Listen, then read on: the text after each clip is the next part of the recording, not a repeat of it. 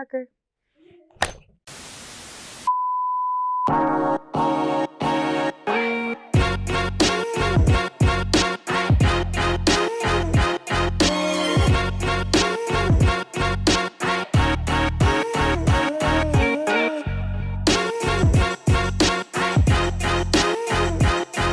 Growing up, my aunt, she's a singer in Portugal, but she lives here in America, so I was kind of always around her and her music.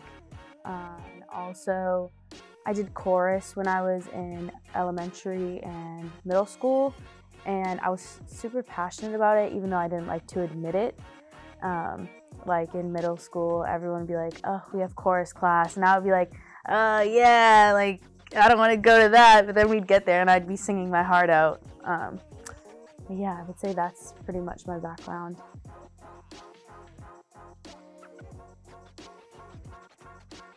Both of my parents are from Portugal.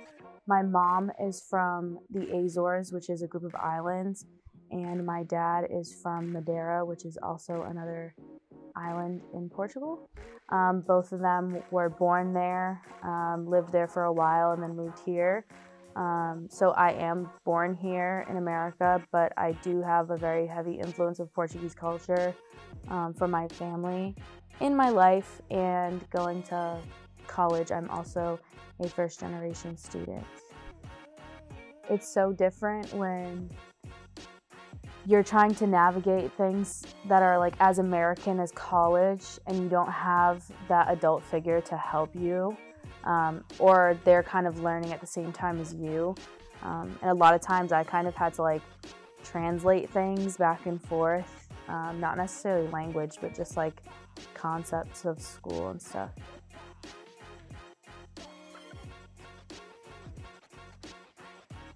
It was around when COVID started, I would say, is when I started pursuing music more seriously, and that's when I was really focusing on writing. I was also going through a lot emotionally at that time in my life, and so it was the perfect outlet for me to express my thoughts creatively as an artistic person.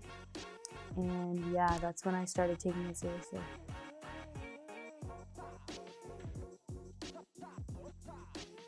I think it was never super clear, but I would always have like little signs here and there pushing me towards it. Like when I was younger, my aunt was shooting a music video for her song, and I was probably like 4 or 5, and she wanted me to be in it, but I was like so like shy, and I was like, no, I don't want to be in it. I don't want to be in it. And they were like filming it in our like backyard. And then while they were filming it, I literally started bawling my eyes out, and I ran inside. I was having FOMO. I was like, oh, I wanted to be in the video. Like I wanted to sing. Like I knew every word to the song and everything. Like I think there was always kind of small signs that kind of pushed me towards music. And once I started like being more self-aware, that's when I started to realize that it was kind of my calling in a sense. Said I never had the fight in me to make things right, when I could just lay you down and watch you bleed.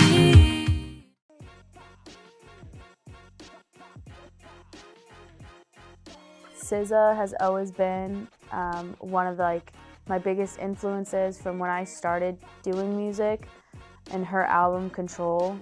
I would listen. I know every word to every part of every song on that album.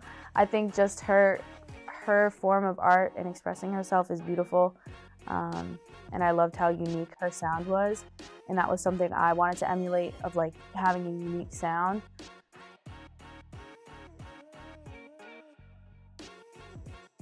I would have to say Mariah the Scientist. I think we have very similar tones and cadences, and I know we'd be able to make something out of this world if we work together. I would love to do that.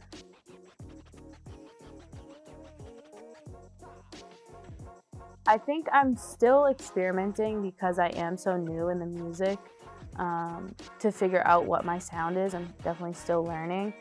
But I've always been drawn towards that alternative R&B, I would say mellow, soothing type of energy in my music. I focus heavy on the lyrics too. It's not just the melodies or just the instrumental.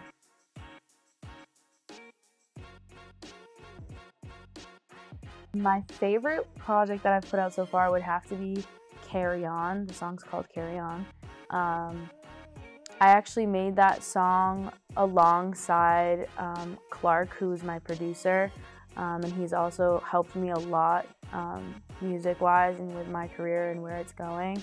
I think the reason I love that one so much is because we kind of had full creative control over what type of vibe we wanted, and it was the first time that I really got to like craft and structure a song, because usually you just take beats that are already made like off of YouTube and you can't really do anything with it. It is what it is. So working alongside a producer and being able to create it as we go based off of the energy was super fun. And then also just it has a upbeat feeling to it. Even though the lyrics are about like moving on and it seems like something sad, it actually has a very upbeat tone to it, and the rhythm is, you know, the rhythm's there, so.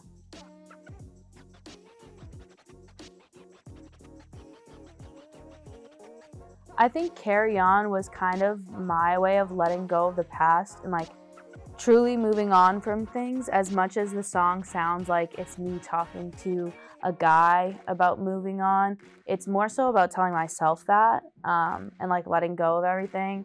And I think because I was in college too, it also was kind of like a life-changing point in my life, you know? So I think the inspiration behind it was just me taking everything from the past and putting it into this song and like being able to let things go with it, you know, and be able to move on after putting it out.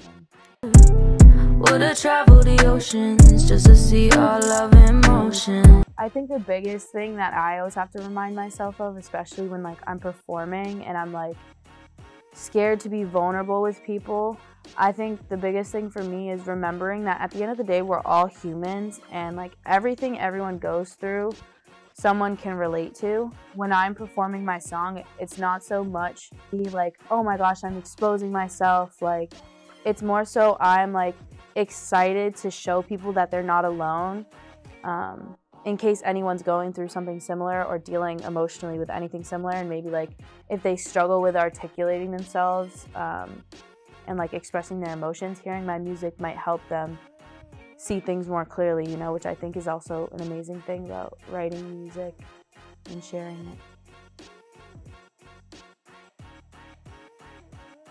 So I've been doing performances with the school, like at school events, but I would say like my first performance was in Boston at the beginning of this year. And I say that because it was the first time that it was actually a show where people were buying tickets to come see me. They weren't buying tickets for the event and I wasn't like a guest, you know what I mean? Like it was specifically for me.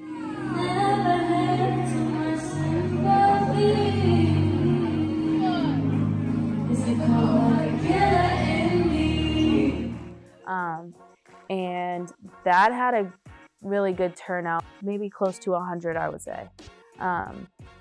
And obviously there were other performers there too, but that was the first time that I like did a full set and I was performing multiple songs, even unreleased songs. And that was amazing. That was by far my favorite performance that I've done.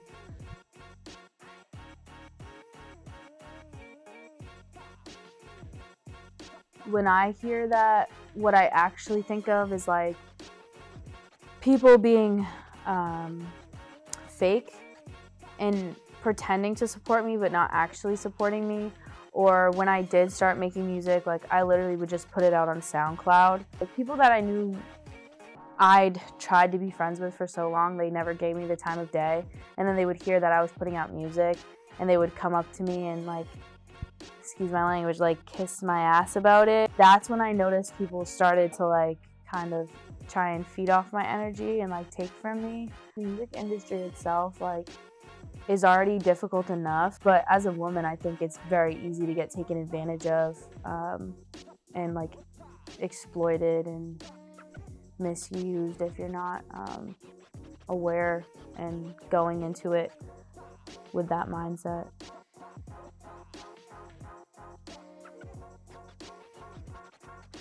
I think I would say my parents are very much my biggest supporters.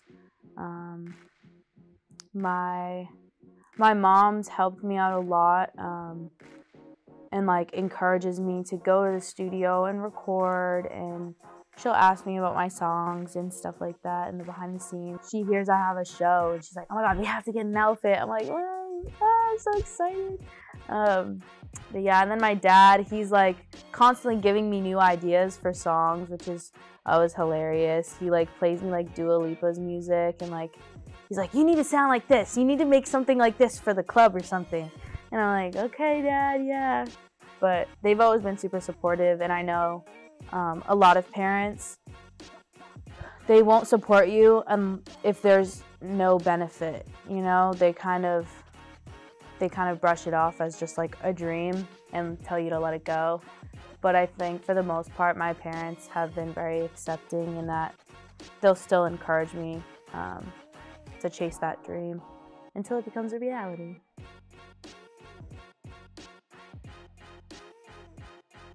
I think when I'm performing and I can feel the energy shift where I'm at a point where I feel comfortable on stage, and also I can tell everyone in the crowd is enjoying the music or relating to it or singing along or clapping, dancing, whatever. I think just being around so many people and we're all kind of like in sync and we're all vibing off the same thing and the same energy, that's definitely like my favorite part. It feels like you're like on a high almost, like when you're in that experience. So yeah. And I think also like, again, that's just like everyone's energy. Like I don't need it to be all eyes on me. Like I want all of us to be having a good time and singing along, you know? I want y'all to just like start making some moves. Like I'm gonna feed off your energy. So woo!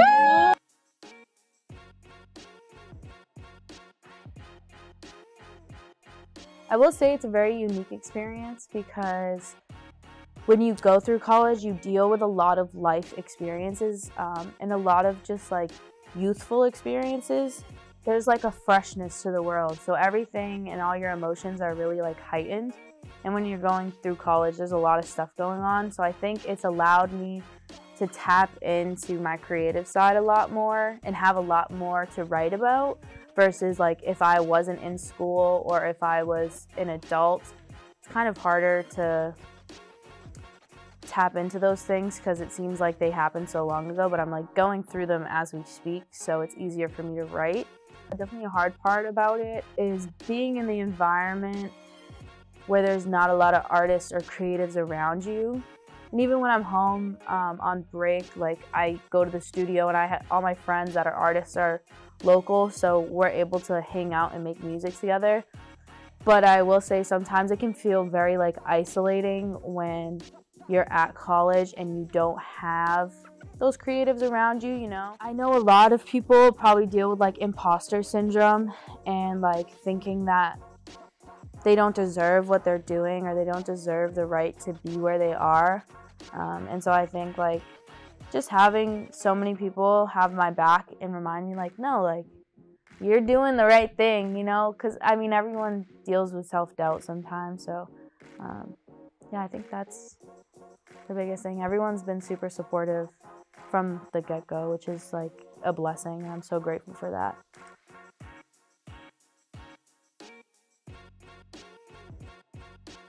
My creative process definitely varies based on like where my mind's at that point in time, because obviously sometimes I'm probably going through a lot and it's more difficult for me to tap into my creative side.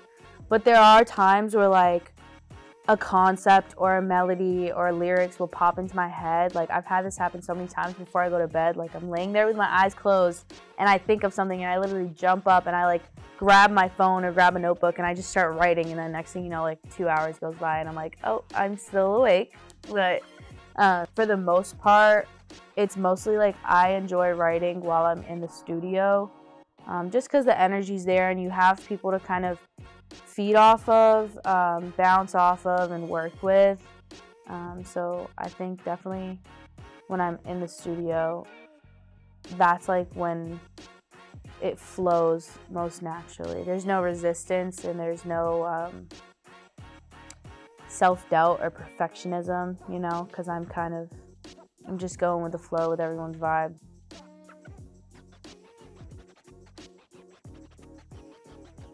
Okay. People ask me this all the time, and it's like, it's not that exciting of a story. Literally, I always had all my usernames, like Snapchat, Instagram, everything was my name with a 45 after the K. So it was K45 Arena. And then when I got to high school, literally my freshman year, everyone started calling me by my Instagram handle, K45 Arena. And then it turned into K45. So when people would call me K45, I kind of embraced it. And then when I started doing music, I was like, I need an artist name. Like, I don't want to just use my first name. So, I mean, K45 was kind of the natural decision, natural name to use, you know?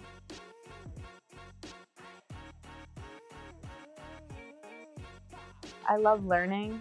And so, like, even when I'm not in school, I love like watching videos or reading books and just like absorbing as much information I can, because I love being able to contribute to conversations.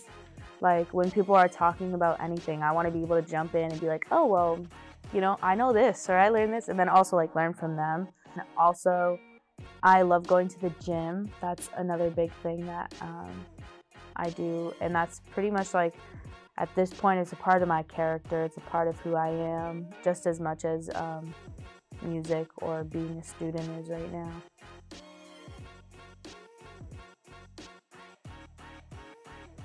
I think the hardest thing is being patient with myself, and knowing that things don't happen overnight until you put in the work. And I think sometimes if I don't get the reaction I'm expecting, or a song doesn't sound as good as I'm expecting, I get super discouraged, and I kind of will like shut down. And that's like not a good trait to have, because everything takes time, and skills, you have to practice them to get better. Like, you know what I mean? There's always room for improvement.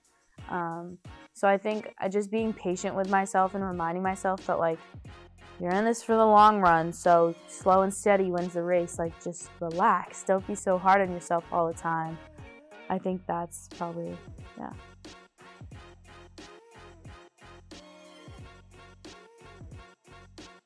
It is what it is. You can only deal with what's in front of you. Take it, go forward. I just tell myself that a lot to get through things that I might be like emotionally overreacting to. But a quote I actually heard the other day that stuck with me, it was on a podcast. This woman said, you give hobby-like effort and you're gonna get hobby-like results. And it like really stuck with me, because that applies to everything. Like literally everything. Even just the gym, me going to the gym a lot, you get as much out of it as you put in. And that's the same with music. Like if I'm taking music not serious and I'm treating it like a hobby, I can't be surprised when I don't like my music or the way it sounds, and it sounds like I'm just doing it for fun, you know, which there's nothing wrong with doing it for fun, but taking it seriously is a whole nother thing. And I think that's something I have to keep reminding myself, is like, you need to be taking this seriously 24/7. Like, it's not a hobby, you know?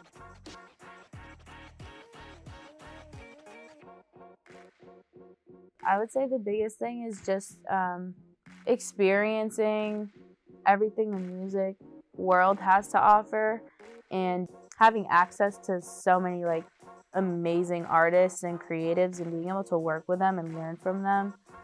That's, I guess, probably like one of my biggest goals, like having that experience under my belt. And ultimately, in school right now, I'm studying like legal studies and criminal justice, and I'm super passionate about like restorative justice and rehabilitation. So I think down the line, also tapping into that and working with that.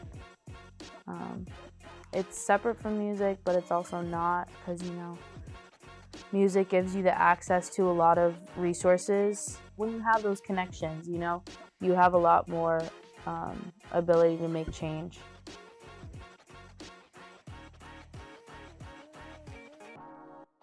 I mean, I'm not going to give everything away, but I definitely am working on a project, and I think the biggest thing I'm focusing on right now is like having a definitive sound, at least for the project. And so I've just been kind of making all different types of music to see what sounds the best, and then I'll just have a huge pool of music and just kind of pick from it. It's just that, and just practicing, being in the studio and making music consistently is the biggest thing right now.